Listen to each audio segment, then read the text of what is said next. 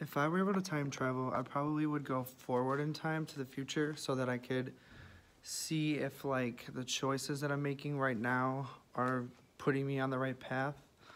I probably wouldn't go backwards because I don't really care to go backwards that much.